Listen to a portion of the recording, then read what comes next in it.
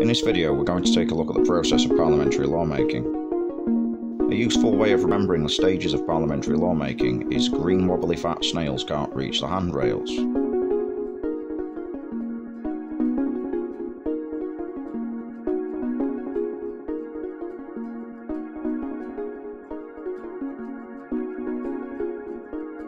New Acts of Parliament are needed for a variety of reasons, maybe due to changes in society or technology, for example.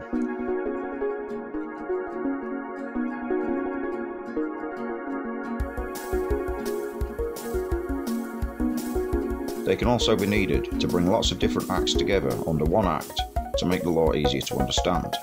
This is called consolidation. An example of this would be the Equality Act 2010. They can also be needed to codify the law. Codification is putting existing case law in one particular area into an Act of Parliament. The Theft Act 1968 is an example of this. A proposal for a new law is known as a bill. A bill can be private, which means that it is aimed at a limited class of individuals, or public, aimed at the country as a whole.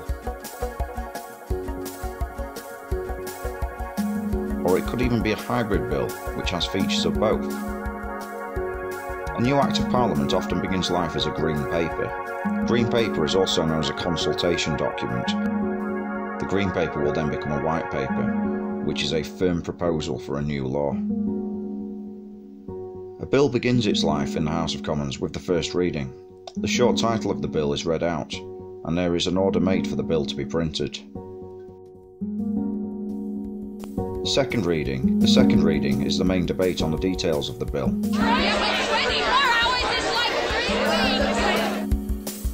At the committee stage, the House of Commons committee will engage in a clause-by-clause examination of the bill, and further amendments may be made. Where this committee consists of MPs, the number from each party should be proportionate to the amount of seats that party holds in the House of Commons.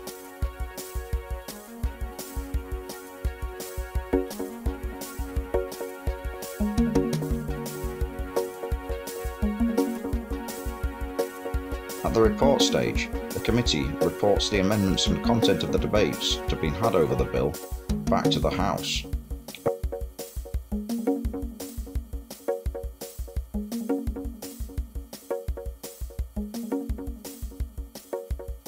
At this stage, there will also be a further vote on the bill.